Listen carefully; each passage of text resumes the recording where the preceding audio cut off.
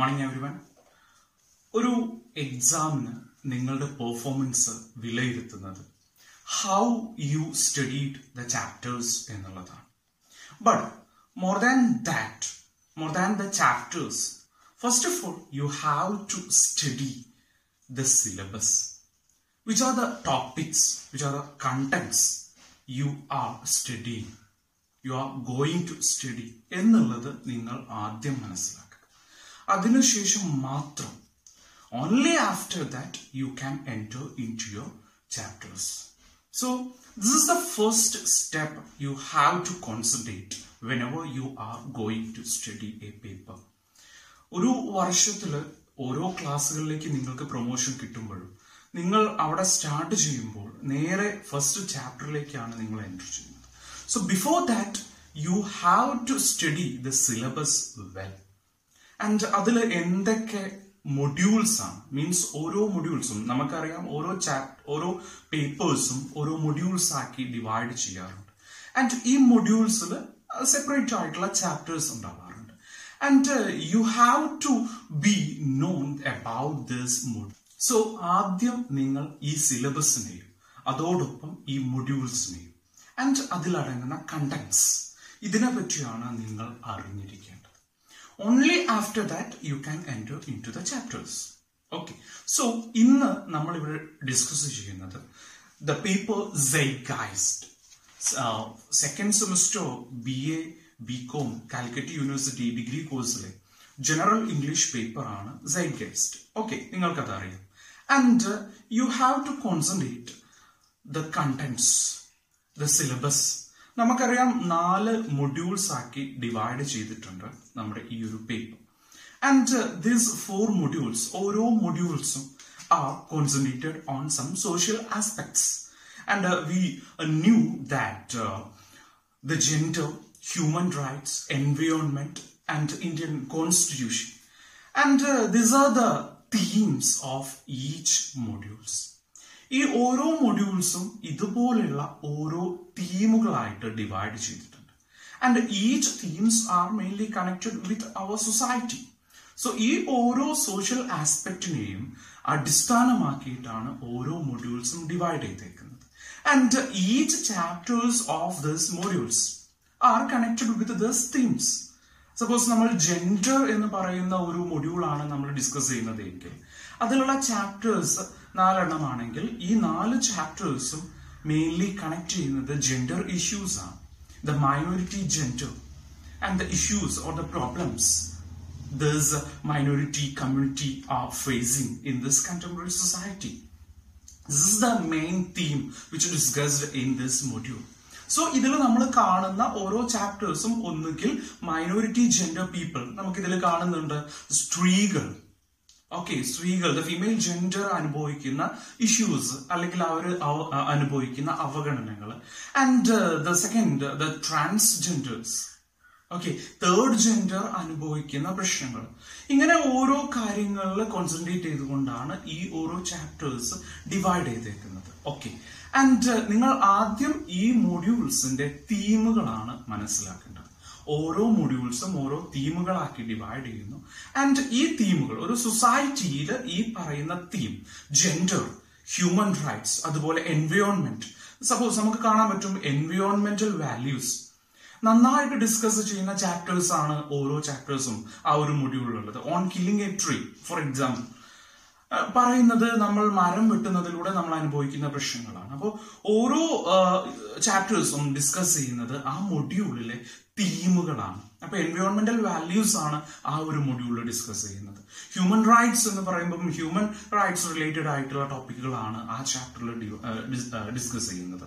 Okay, so നിങ്ങൾക്ക് കണ്ടാൽ അല്ലെങ്കിൽ നിങ്ങൾക്ക് തിരിച്ചറിയാൻ പറ്റും ഓരോ ചാപ്റ്റേഴ്സും ഓരോ തീമുകളായിട്ട് കണക്റ്റഡ് ആണ്, ഓരോ സോഷ്യൽ ആസ്പെക്റ്റുകളുമായിട്ട് കണക്റ്റഡ് ആണ്. ഈ സോഷ്യൽ ഇഷ്യൂസ് ആണ് നിങ്ങൾ ആദ്യം മനസ്സിലാക്കേണ്ടത്. And you have to make a correct idea about these social issues. നിങ്ങൾക്ക് ഈ പറയുന്ന മൊഡ്യൂളിൽ നിന്നും ഏതൊരു ചാപ്റ്ററിൽ നിന്ന് എസ്സേ ചോദിക്കുകയാണെങ്കിലും ആ മൊഡ്യൂളിന്റെ തീമിനെ പറ്റി അറിഞ്ഞിരിക്കുകയാണെങ്കിൽ നിങ്ങൾക്ക് നന്നായിട്ട് ആൻസർ ചെയ്യാൻ പറ്റിയിരിക്കും. എൻവയോൺമെന്റൽ വാല്യൂസിനെ പറ്റി നല്ല ഒരു അവബോധമുള്ള കുട്ടിക്ക് He can answer very well. ഒരു എൻവയോൺമെന്റൽ ഇഷ്യൂ നമ്മൾ മരം മുറിക്കുന്നത് പറഞ്ഞു. ഒരു മരം മുറിക്കുന്നതിനെ പറ്റിയാണ് ആ ഒരു ചാപ്റ്റർ ഡിസ്കസ് ചെയ്യുന്നത്. ആൻഡ് സംവൺ ഹു നോ, അല്ലെങ്കിൽ അവന് നന്നായിട്ട് അറിയുന്ന ഒരു കാര്യമാണ് എന്ത്, ഈ എൻവയോൺമെന്റൽ ഇഷ്യൂസ്. ഓക്കെ, സോ അത്രയും നന്നായിട്ട് അറിയുന്ന ഒരു കുട്ടിക്ക് ആ ഒരു ചാപ്റ്ററിനെ പറ്റി നന്നായിട്ട് ആൻസർ ചെയ്യാൻ പറ്റിയിരിക്കും. So first of all you have to make an idea about this social issues, about this themes of the modules. Okay, അത് കഴിഞ്ഞതിന് ശേഷം മാത്രം നിങ്ങൾ ചാപ്റ്റേഴ്സിലേക്ക് കടക്കുക.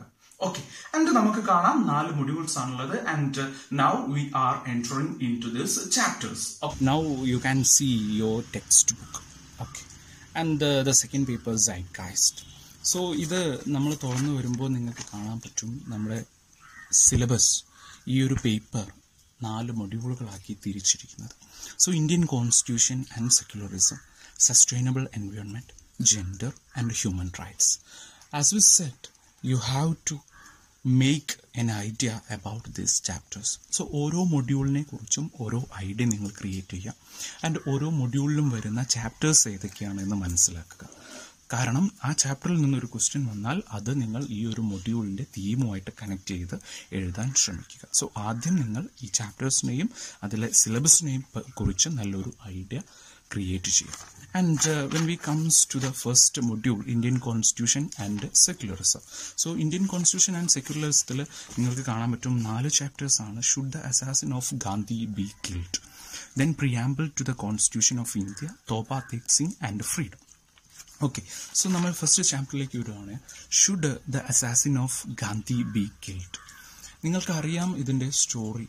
ഗാന്ധിജിയുടെ മരണം, Mahatma Gandhi, the father of our nation, മഹാത്മാഗാന്ധിയുടെ മരണത്തെക്കുറിച്ച് നിങ്ങൾക്ക് നന്നായിട്ട് അറിയാം എന്നാണ് എന്ന് ഓർത്തു വയ്ക്കുക. സോ അതുപോലെ എങ്ങനെയാണ് അദ്ദേഹം മരണപ്പെട്ടത് എന്നുള്ളത് നിങ്ങൾക്കറിയാം. ഈ 2 കാര്യങ്ങൾ എപ്പോഴും നിങ്ങളുടെ മൈൻഡിൽ ഉണ്ടായിരിക്കുക. ആൻഡ് അദ്ദേഹത്തിൻ്റെ അസാസിൻ നാഥുറാം വിനായക് ഗോഡ്സെ. ഈ Nathuram Vinayak Godse, should the assassin, should Nathuram Vinayak Godse B killed?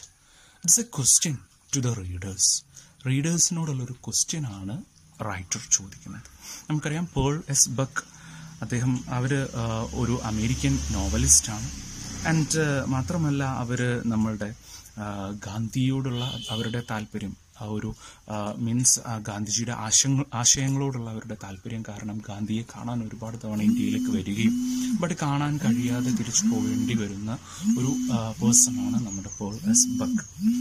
And ഗാന്ധിയുടെ മരണത്തിലുള്ള ഒരു ഒബിച്വറി, ഒരു അനുശോചനമായിട്ടാണ് അവർ ഈ ഒരു ചാപ്റ്റർ എഴുതിയിരിക്കുന്നത്. ആൻഡ് ഇതിൽ നമുക്ക് പറയാൻ പറ്റും, ഇതിൽ കാണാൻ പറ്റും ഈ ഒരു ക്വസ്റ്റ്യൻ നമ്മുടെ ഓരോ സൊസൈറ്റിയിലുള്ള ആളുകളോടുമാണ്.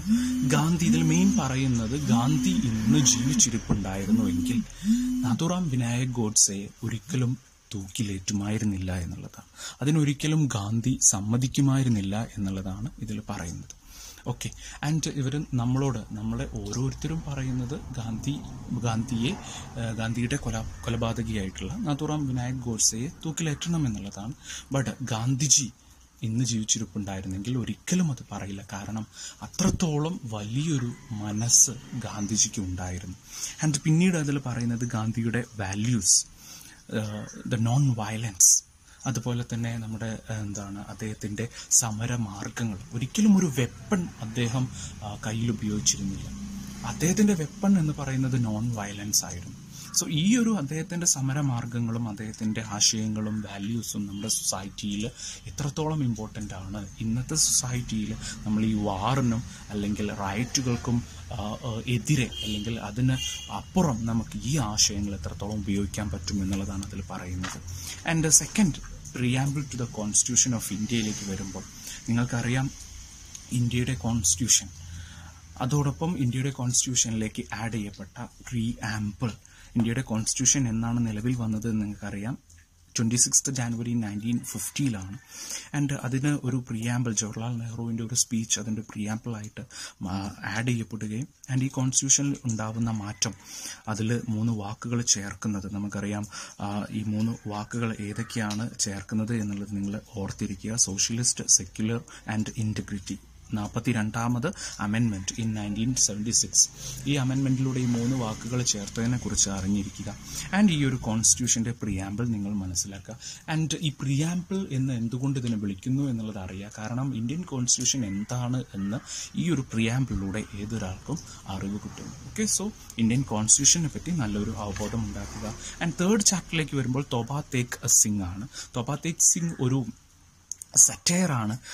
ഇന്ത്യൻ പാർട്ടീഷൻ, ഇന്ത്യ പാക് പാർട്ടീഷൻ്റെ സമയത്ത് ഇന്ത്യയിലെയും പാകിസ്ഥാനിലെയും ജനങ്ങൾക്ക് അവർ നേരിടേണ്ടി വന്ന അനുഭവങ്ങളാണ് ഇതിൽ പറയുന്നത്. ഒരു നിങ്ങൾ ഇത്രമാത്രം ആലോചിക്കുക. നിങ്ങൾ ജീവിക്കുന്ന നിങ്ങളുടെ ഒരു പഞ്ചായത്ത് പെട്ടെന്നൊരു ദിവസം 2ആക്കി മുറിച്ചാൽ, നിങ്ങളുടെ അയൽവാസി ഒരു പക്ഷേ 2 രാജ്യങ്ങളാക്കി മുറിച്ചാൽ, നിങ്ങളുടെ അയൽവാസി ഒരു പക്ഷേ മറ്റൊരു രാജ്യത്തും നിങ്ങൾ ഈ ഒരു രാജ്യത്തുമായിരിക്കും. സോ അവിടെ വെച്ച് നിങ്ങളുടെ ഈ 2 വീട്ടുകാരുടെയും ബന്ധം അവിടെ വെച്ച് ബ്രേക്ക് ചെയ്യപ്പെടുകയാണ്. സോ ഇത് എത്രത്തോളം റെലവൻ്റ് ആണ്, എത്രത്തോളം നിങ്ങളുടെ ഈ 2 വീട്ടുകാരുടെയും ജീവിതത്തിൽ എത്രത്തോളം അത് ഒരു എഫക്റ്റ് ഉണ്ട് എന്നുള്ളത്, അത് അഫക്റ്റ് ചെയ്യുന്നു എന്നുള്ളത് നിങ്ങൾ ആലോചിക്കുക. എന്നാൽ നിങ്ങൾക്ക് ഈ തോബ തേക്ക് സിംഗ് നന്നായിട്ട് എഴുതാൻ പറ്റും. ഇവിടെ നിങ്ങൾക്ക് കാണാം ഒരു ലുനാറ്റിക് അസൈലമാണ്. അവിടുത്തെ ഓരോ പേഴ്സൺസിനെയും നിങ്ങൾക്ക് കാണാൻ പറ്റും. അവിടെ ചില ആളുകൾ ചെക്കാത്ത, ഒരുപാട് ദിവസങ്ങളായിട്ട് ഉറങ്ങാത്ത ഒരാളുണ്ട്. അതുപോലെ മരത്തിലേക്ക് ഓടിക്കയറുന്ന ഒരാളുണ്ട്. ദെൻ നമ്മൾ പറയുന്നത് പോലെ ഒരു കൊയ്ത് ഇ അസം, മുഹമ്മദ് അലി ജിന്ന ആണ് എന്ന് പറഞ്ഞ് നടക്കുന്ന ഒരാളുണ്ട്. ആൻഡ് അതിനൊപ്പം നമ്മളുടെ ബിഷൻ സിംഗ്, അദ്ദേഹത്തെ കൂടി ഓർക്കുക. ആൻഡ് ഈ ബിഷൻ സിംഗ് നമ്മൾ പറഞ്ഞു, അദ്ദേഹമാണ് നമ്മളിവിടെ തോബ തേക്ക് സിംഗ് എന്ന് പറഞ്ഞ് റെപ്രസെൻറ്റ് ചെയ്യുന്നത്. തോബ എന്ന് പറയുന്നത് ഇൻ പഞ്ചാബി മീനിങ് പോണ്ട് എന്നുള്ളതാണ്. ആൻഡ് അവിടുത്തെ പഞ്ചാബി ലീഡർ തേക്ക് സിംഗിൻ്റെ പേരിലൂടെയാണ് ആ ഒരു പോണ്ടും അതിൻ്റെ അവിടെയുള്ള സ്ഥലവും അറിയപ്പെടുന്നത്.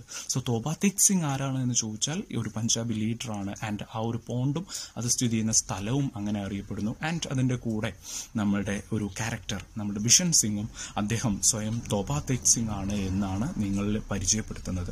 ആൻഡ് ഈ തോബ തേക്ക് സിംഗ് ഇദ്ദേഹം ഇന്ത്യ പാക് പാർട്ടീഷൻ്റെ ശേഷം ഈ ലുനാറ്റിക് അസൈലത്തിലുള്ള ആളുകളെ 2 രാജ്യങ്ങളിലേക്കും എക്സ്ചേഞ്ച് കടത്തുകയാണ്. ആൻഡ് ആ സമയത്ത് തൻ്റെ തോബ തേക്ക് സിംഗ് എവിടെയാണ് എന്ന് ചോദിച്ച് അലറുകയും മറ്റു രാജ്യത്തേക്ക് പോകാതെ ഞാൻ 2 രാജ്യത്തേക്കും ഇല്ല എന്ന് പറഞ്ഞ ആ ബോർഡറിൽ അവിടെ കിടന്ന് മരിച്ചു വീഴുകയുമാണ് ഇദ്ദേഹത്തിൻ്റെ അവസാനം. സോ ഒരു ഇന്ത്യ പാക് പാർട്ടീഷൻ ഈ പറയുന്ന രീതിയിൽ അവിടെയുള്ള ആളുകളിൽ എത്രത്തോളം അഫക്റ്റ് ചെയ്തു എന്നുള്ളതാണ് ഇതിൽ പറയുന്നത്.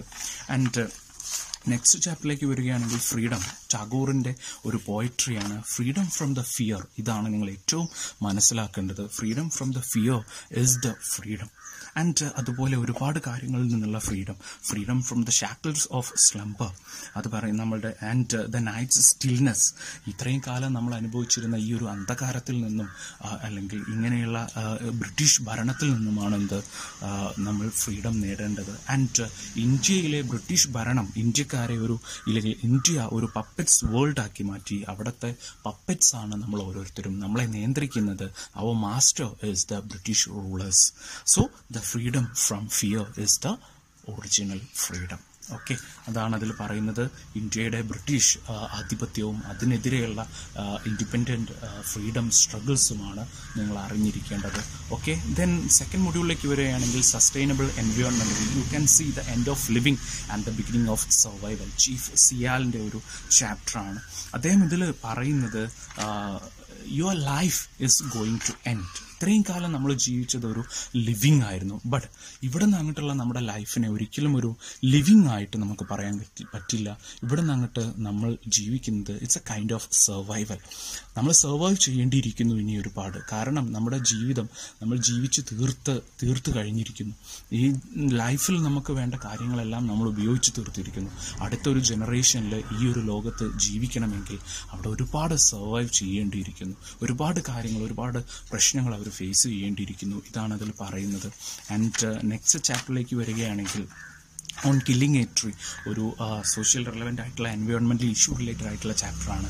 ഇതിൽ പറയുന്നത് how to kill A tree എന്നുള്ളതാണ്. സ്റ്റെപ്പ് ബൈ സ്റ്റെപ്പായിട്ട് പറയുന്നുണ്ട്. ബട്ട് സിമ്പിളാണ്. അതിൻ്റെ ഇന്നർ മീനിങ് വരുന്നത് how to preserve A tree എന്നുള്ളതാണ്. ഒരു ട്രീ നമ്മൾ എങ്ങനെ മുറിച്ച് മാറ്റണം, അതിനെ ഓരോ കൊമ്പുകളായിട്ട് മുറിക്കുന്നതും ചോപ്പ് ചെയ്യുന്നതും ആൻഡ് അതിൻ്റെ വേരുകൾ അതോടെ നമ്മൾ പുറത്തെടുക്കുന്നതും ഒക്കെ ഇതിൽ പറയുന്നുണ്ട്. കെമിക്കൽ പ്രോസസ്സിങ്ങും പറയുന്നുണ്ട്. ആൻഡ് പക്ഷേ ഈ മരം എങ്ങനെ മുറിച്ചില്ലാതാക്കുന്നു എന്നതിന് പകരം എങ്ങനെ പ്രിസർവ് ചെയ്യേണ്ടിയിരിക്കുന്നു എന്നുള്ളതാണ് അതിൽ പറയുന്നത്. എൻവയോൺമെൻറ്റൽ വാല്യൂസ് ആണ് നിങ്ങൾ അറിഞ്ഞിരിക്കേണ്ടത്. And the next സ്ലാത്തെ the got ആണ്. സ്ലാത്തെ ദ ഗോട്ടിൽ നമുക്ക് കാണാം ഒരു ആട് സ്ലാത്തെ ആൻഡ് അതിൻ്റെ മാസ്റ്റർ ആരൻ, ഒരു വിൽക്കാൻ കൊണ്ടുപോകുന്ന ഒരു സ്ലാത്തയും അതിൻ്റെ മാസ്റ്ററും ഒരു മഞ്ഞുകാലത്ത് മഞ്ഞ് വീഴ്ചയിൽ എങ്ങനെ അകപ്പെടുന്നു. ആൻഡ് അവിടെ രണ്ടുപേരും എത്രത്തോളം പരസ്പരം ബന്ധപ്പെട്ട് കിടക്കുന്നു ആൻഡ് പരസ്പരം ആശ്രയിച്ച് അവരുടെ ലൈഫ് എത്രത്തോളം അവിടെ മുന്നോട്ട് പോകുന്നു എന്നുള്ളതാണ് കാണുന്നത്. സോ ഇത്രയുള്ളൂ ഇതിൽ നിങ്ങൾ മനസ്സിലാക്കേണ്ടത്. Each and every animal, human beings and the nature is connected with each other. So ഓരോരുത്തരും ആനിമൽസ് ആണെങ്കിലും ബേർഡ്സ് ആണെങ്കിലും മനുഷ്യരാണെങ്കിലും എൻവയോൺമെൻ്റ് ആണെങ്കിലും പരസ്പരം കണക്റ്റഡ് ആണ്. ആൻഡ് ഒന്നില്ലെങ്കിൽ മറ്റൊന്ന് ഇല്ല എന്നുള്ളതാണ് നിങ്ങളിതിൽ മനസ്സിലാക്കേണ്ടത്. സോ നെക്സ്റ്റ് ചാപ്റ്ററിലേക്ക് വരികയാണെങ്കിൽ നമുക്ക് കാണാം ജെൻഡറാണ്. ആൻഡ് ജെൻഡറിൽ ക്ലെയിമിങ് ആൻഡ് എഡ്യൂക്കേഷൻ ഒരു സ്പീച്ചാണ്. അഡ്രിയൻ റിച്ച് ഡഗ്ലസ് കോളേജിൽ നടത്തുന്ന ഒരു സ്പീച്ചാണ്. അവിടെ കാണാൻ പറ്റും അവർ നടത്തുന്ന സ്പീച്ചിൽ തൻ്റെ മുന്നിലിരിക്കുന്ന ഒരു കോൺവൊക്കേഷണൽ സെറമണിയാണ്. തൻ്റെ മുന്നിലിരിക്കുന്ന കുട്ടികളോട് അവർ പറയുകയാണ്, നിങ്ങളുടെ എഡ്യൂക്കേഷൻ, പെൺകുട്ടികളോട് പറയുകയാണ്, നിങ്ങളുടെ എഡ്യൂക്കേഷൻ, കറൻറ്റ് എഡ്യൂക്കേഷൻ എന്ന് പറയുന്നത് ഒരു ജസ്റ്റ് ഒരു റിസീവിങ് മാത്രമാണ്. അതിന് പകരം you have to claim for your education. നിങ്ങൾ ഒരു ഒറിജിനൽ എഡ്യൂക്കേഷൻ, ഒരു റിയൽ എഡ്യൂക്കേഷൻ നിങ്ങൾ ക്ലെയിം ചെയ്യേണ്ടിയിരിക്കുന്നു. കാരണം ഇന്ന് നിങ്ങൾക്കുള്ള ബുക്സ് ആണെങ്കിലും നിങ്ങളുടെ എഡ്യൂക്കേഷൻ ആണെങ്കിലും ടീച്ചേഴ്സ് ആണെങ്കിലും അവരുടെ ഒരു മെയിൽ ഡോമിനേറ്റഡ് എഡ്യൂക്കേഷനാണ് നിങ്ങൾക്ക് തരുന്നത്. അതിന് പകരം ഒരു റിയൽ എഡ്യൂക്കേഷൻ, ഒരു സ്ത്രീകൾക്കും ഇമ്പോർട്ടൻസ് കിട്ടുന്ന ഒരു റിയൽ എഡ്യൂക്കേഷൻ നിങ്ങൾ ക്ലെയിം ചെയ്ത് വാങ്ങണം എന്നുള്ളതാണ്. അതിൽ റിസപ്റ്റൻസും ആൻഡ് ക്ലെയിമിങ്ങും തമ്മിലുള്ള ഒരു റിസീവിങ്ങും ക്ലെയിമിങ്ങും തമ്മിലുള്ള ഒരു ഡിഫറൻസ് നിങ്ങൾ നന്നായിട്ട് മനസ്സിലാക്കി വെക്കുക. ഓക്കെ. ആൻഡ് ഒരു ഫെമിനിസ്റ്റിക് റൈറ്റിംഗ് ആണ്. ആൻഡ് നെക്സ്റ്റ് ചാപ്റ്ററിലേക്ക് വരുമ്പോൾ the story of N our, the feminism തന്നെയാണ് ഇതിലും ഡിസ്കസ് ചെയ്യുന്നത്. ഒരു സ്ത്രീ അവരുടെ ഹസ്ബൻഡിനോട് എത്രത്തോളം അടിമയായിട്ടിരിക്കുന്നു എന്നുള്ളതാണ്. ആൻഡ് ഹസ്ബൻഡിൻ്റെ മരണം അവരെത്രത്തോളം ഫ്രീ ആക്കി മാറ്റുന്നു എന്നുള്ളത് അതിൽ പറയുന്നുണ്ട്. സോ പക്ഷേ ഹസ്ബൻഡിൻ്റെ തിരിച്ചുവരവ് അവരിലുണ്ടാക്കുന്ന ഞെട്ടലും നിങ്ങൾക്ക് അതിൽ കാണാൻ പറ്റും. സോ ഒരു ഫെമിനിസ്റ്റിക് പ്ലേ ആണ്. ഒരു ഇന്നത്തെ മാരേജ് എത്രത്തോളം സ്ത്രീകളിൽ അഫക്റ്റ് ചെയ്യുന്നു, അവരെത്രത്തോളം കൺട്രോൾ ചെയ്യുന്നു, എത്രത്തോളം കെട്ടിയിടപ്പെടുന്നു എന്നുള്ളതാണ് ഇതിൽ പറയുന്നത്. And next chapter, what it's like to B A transgender. Third gender, the transgender, the minority gender. Transgenders ഇന്നത്തെ സൊസൈറ്റിയിൽ അനുഭവിക്കുന്ന പ്രശ്നങ്ങളും കാര്യങ്ങളുമാണ് ഇതിൽ പറയുന്നത്. ബാക്കിയുള്ള ജെൻഡേഴ്സിൽ നിന്നും അവരെത്രത്തോളം ഒറ്റപ്പെടൽ അനുഭവിക്കുന്നു, നമ്മൾ എത്രത്തോളം അവരെ കളിയാക്കുന്നു എന്നുള്ളതാണ് പറയുന്നത്. സ്വയം തന്നെ ഒരു ജെൻഡറിൽ ഉറപ്പിക്കാൻ വേണ്ടി ദൈവത്തോട് പ്രാർത്ഥിക്കുന്നതായിട്ടാണ് ഇതിൽ നമുക്ക് കാണാൻ പറ്റും. ബട്ട് ആ പ്രാർത്ഥനയ്ക്ക്, ആ ക്വസ്റ്റ്യന് ഒരു ആൻസർലെസ് ആയിട്ട് മാറുകയാണ്. ആൻഡ് അവരുടെ ശരീരം പോലും ഒരു ക്വസ്റ്റ്യൻ മാർക്കായിട്ട് മാറുകയാണ്. സോ ഒരു സൊസൈറ്റിയിൽ, നമ്മുടെ സൊസൈറ്റിയിൽ ഒരു ട്രാൻസ്ജെൻഡർ മറ്റുള്ള ജെൻഡേഴ്സിൽ നിന്നും അനുഭവിക്കുന്ന പ്രശ്നങ്ങളും യാതനകളും നെഗ്ലക്ഷൻസുമാണ് അതിൽ പറയുന്നത്. Okay. And the last module, human rights. And in this module you can see the first chapter, refugee blues. ഒരുപാട് റെഫ്യൂജീസ് ഇഷ്യൂസ് നമ്മൾ കാണുന്നതാണ്. റോഹിക്യൻ അഭയാർത്ഥികളുടെ പ്രശ്നങ്ങൾ നമ്മൾ കണ്ടതാണ്. സോ ഈ കാര്യങ്ങളൊക്കെ നിങ്ങൾക്ക് ഇതിൽ ഉൾപ്പെടുത്താം. ആൻഡ് ഒരു റെഫ്യൂജി എത്രത്തോളം മറ്റുള്ളവരിൽ നിന്ന് ഒറ്റപ്പെടുന്നു, തൻ്റെ രാജ്യത്ത് നിന്ന് പുറത്താക്കപ്പെട്ട് മറ്റൊരു രാജ്യത്ത് എത്തുന്ന ഒരു നാസി ഫാമിലിയാണ് നമുക്കിതിൽ കാണാൻ പറ്റുന്നത്. അവിടെ ചെല്ലുമ്പോൾ അവിടുത്തെ ആളുകൾ ഇവർക്ക് യാതൊരുവിധ റിസപ്റ്റൻസും കൊടുക്കുന്നില്ല. ഇവരെ മറിച്ച് അവിടെ നിന്ന് പുറത്താക്കാനാണ് ശ്രമിക്കുന്നത്. കാരണം ഇവർ കൂടെ വരുന്നതോടുകൂടി തങ്ങളുടെ ലൈഫിനെ അത് അഫക്റ്റ് ചെയ്യുമെന്ന പേടിയിൽ അവരെ പുറത്താക്കുകയാണ്. അങ്ങനെ പുറന്തള്ളപ്പെടുന്ന ഒരു റെഫ്യൂജിയുടെ ചാപ്റ്ററാണ്. ഈ ലോകത്ത് ഒരുപാട് റൂമുകളും ഒരുപാട് സ്ഥലങ്ങളും വീടുകളും ഉണ്ടെങ്കിലും അതുപോലെ ഒരുപാട് ജീവികളെ പറയുന്നുണ്ട്. നായയാണെങ്കിലും പൂച്ചയാണെങ്കിലും മത്സ്യമാണെങ്കിലും ഈ പറയുന്ന ജീവികൾക്കൊക്കെ, ബേർഡ്സ് ആണെങ്കിലും അവർക്കൊക്കെ ഈ ലോകത്ത് സ്ഥാനമുണ്ട്. ബട്ട് നമുക്ക് ഈ ലോകത്ത് യാതൊരുവിധ സ്ഥാനമില്ല എന്നതിൽ പറയുന്നു. സോ റെഫ്യൂജീസിൻ്റെ ലൈഫാണ് പറയുന്നത്. നെക്സ്റ്റ് ആംനസ്റ്റിയാണ്. ആംനസ്റ്റി പറയുന്നത് വേറൊന്നുമല്ല, ഒരു എംപ്ലോയി ഫാമിലി അല്ലെങ്കിൽ ഒരു ഫാമിംഗ് ഫാമിലി, ഫാമേഴ്സ് അല്ലെങ്കിൽ സമൂഹത്തിലെ തൊഴിലാളി വിഭാഗവും അതുപോലെ താഴ്ന്ന വിഭാഗത്തിൽപ്പെട്ട ആളുകളും എത്രത്തോളം അടിച്ചമർത്തപ്പെടുന്നു, വിദ്യാഭ്യാസത്തിൻ്റെ അപര്യാപ്തത അവരുടെ ലൈഫിനെ എങ്ങനെ ബാധിക്കുന്നു എന്നുള്ളതാണ് ഇതിൽ പറയുന്നത്. സോ നന്നായിട്ട് മനസ്സിലാക്കുക. ഒരു സ്വന്തം കമ്മ്യൂണിറ്റിക്ക് വേണ്ടി, സ്വന്തം കമ്മ്യൂണിറ്റിയുടെ ഉന്നമനത്തിന് വേണ്ടി പ്രവർത്തിക്കുന്ന, ഒരു മൂവ്മെൻറ്റിൽ പ്രവർത്തിക്കുന്ന ഒരാളുടെ ലൈഫാണ്. ഒരു ഐലൻഡിലെ ജയിലിൽ അടയ്ക്കപ്പെടുകയും അവിടെ പോയി അല്ലെങ്കിൽ അവിടെ നിന്ന് തിരിച്ചു വരികയും സ്വന്തം ഫാമിലിയെ നല്ല രീതിയിൽ കെയർ ചെയ്യാൻ പറ്റാതെ സ്വന്തം കമ്മ്യൂണിറ്റിക്ക് വേണ്ടിയിട്ട് പോരാടുന്ന ഒരു എംപ്ലോയിയുടെ, ഒരു തൊഴിലാളി വിഭാഗത്തിൽപ്പെട്ട ഒരാളുടെ ലൈഫാണ് ഇതിൽ പറയുന്നത്. Okay. And when we comes to the next chapter, the outcast, ഒരു താഴ്ന്ന വിഭാഗത്തിൽപ്പെട്ട കുറച്ച് കുട്ടികളെയാണ് ഇതിൽ കാണുന്നത്. അവരൊരു ടൂർ പോവുകയാണ്. ആൻഡ് ആ ടൂറിന് പോകുമ്പോഴുള്ള രംഗങ്ങളാണ് നമ്മൾ കാണുന്നത്. ടൂർ എന്ന് പറയാൻ പറ്റില്ല, കാരണം ഒരു ഔട്ടിങ്, ജസ്റ്റ് ഒരു ട്രിപ്പ്, ഒരു ഔട്ടിങ് മാത്രമാണ്. ജസ്റ്റ് ഒരു പുറത്ത് പോകുന്നു, അവിടെ നടക്കുന്ന കളികൾ ഇവിടെ പറയുന്നുണ്ട്. ആൻഡ് ഉയർന്ന വിഭാഗത്തിൽപ്പെട്ട കുട്ടികൾക്ക് നല്ല നല്ല കളികളും താഴ്ന്ന വിഭാഗത്തിൽപ്പെട്ട കുട്ടികൾക്ക് അവരെ കൂട്ടാതെ പുറന്തള്ളപ്പെടുകയാണ് ചെയ്യുന്നത്. ആൻഡ് ഇവരുടേതായിട്ടുള്ള ചെറിയ കളികളിൽ ഒതുങ്ങുകയും ആൻഡ് ഭക്ഷണം കഴിക്കുന്ന ഒരു രംഗം, ഉയർന്ന ക്ലാസ്സിൽപ്പെട്ട കുട്ടികൾ, ഉയർന്ന വിഭാഗത്തിൽപ്പെട്ട കുട്ടികൾ നല്ല നല്ല ഭക്ഷണം കഴിക്കുകയും നമ്മുടെ ഈ പറയുന്ന നമ്മുടെ കുട്ടികൾ, നമ്മുടെ റൈറ്റർ അടങ്ങുന്ന നമ്മുടെ കുട്ടികൾ, അവർ താഴ്ന്ന അല്ലെങ്കിൽ ഈ പറയുന്ന രീതിയിൽ പഴക്കമുള്ള റൊട്ടിയും അങ്ങനത്തെ ഒരു ഭക്ഷണം കഴിക്കേണ്ടി വരുന്ന കുറച്ച് കുട്ടികളുടെ അവസ്ഥ. സോ ഒരു താഴ്ന്ന വിഭാഗത്തിലായതുകൊണ്ട് ലൈഫ് എത്രത്തോളം അവഗണിക്കപ്പെടുന്നു, എത്രത്തോളം തള്ളി മാറ്റപ്പെടുന്നു എന്നുള്ളതാണ് ഇതിൽ പറയുന്നത്. ദ ഔട്ട്കാസ്റ്റ് മീൻസ് രണ്ട് കാസ്റ്റിലും പെടാത്തൊരവസ്ഥ. മീൻസ് നമ്മുടെ റൈറ്റർ ശരൺകുമാർ ലിംബാലെ, അവരുടെ മദർ ഒരു മഹർ കമ്മ്യൂണിറ്റി വിഭാഗത്തിൽപ്പെട്ടതും ഫാദർ ഒരു മറാത്ത കമ്മ്യൂണിറ്റി വിഭാഗത്തിൽപ്പെട്ടതുകൊണ്ട് തന്നെ രണ്ടിലും പെടാത്ത ഒരവസ്ഥ, താഴ്ന്ന വിഭാഗത്തിൽ പെടേണ്ടി വരുന്ന ഒരവസ്ഥ, അതിലൂടെ അവർ അനുഭവിക്കേണ്ടി വരുന്ന പ്രശ്നങ്ങളാണ് ഇതിൽ പറയുന്നത്. ആൻഡ് ഇതിൽ മദർ, അവരുടെ ഈ കുഞ്ഞിൻ്റെ മദർ ചോദിക്കുന്ന ഒരു ക്വസ്റ്റ്യൻ ഉണ്ട്. നിങ്ങൾക്ക് ഭക്ഷണം കഴിച്ച് കുറച്ച് വേസ്റ്റ്, ഉയർന്ന വിഭാഗത്തിൽപ്പെട്ട കുട്ടികൾ കഴിച്ച ഭക്ഷണത്തിൻ്റെ വേസ്റ്റ് കളക്ട് ചെയ്തിട്ട് അതൊരു ഫാമിൽ ചെന്നിരുന്ന് ആർത്തിയോടെ കഴിച്ച് തിരിച്ച് വീട്ടിലേക്ക് എത്തുമ്പോൾ ആ മദർ ചോദിക്കുന്ന ഒരു ചോദ്യമുണ്ട്, കുറച്ചെങ്കിലും കൊണ്ടുവന്നുകൂടായിരുന്നോ എന്നുള്ളത്. ഈ ഒരു ക്വസ്റ്റ്യൻ ആണ് അതിൽ ഏറ്റവും ഇമ്പോർട്ടൻ്റ് ആയിട്ട് ഈ ഒരു ചാപ്റ്ററിൽ പറയാൻ പറ്റുന്നത്. And the last chapter, the chemical happiness and the meaning of life. ഈ ഒരു ചാപ്റ്ററിൽ പറയുന്നത് നമ്മുടെ ഹാപ്പിനെസ്, ഓരോരുത്തരുടെയും happiness is the product of some chemical reactions which are happening in our brain എന്നുള്ളതാണ്. സെറോട്ടോണിൻ്റെയും ഡോപ്പമിൻ്റെയും പ്രവർത്തന ഫലമായിട്ട് നമ്മളിലുണ്ടാകുന്ന ഒരു റിയാക്ഷനാണ് ഹാപ്പിനെസ് എന്ന് പറയുന്നത്.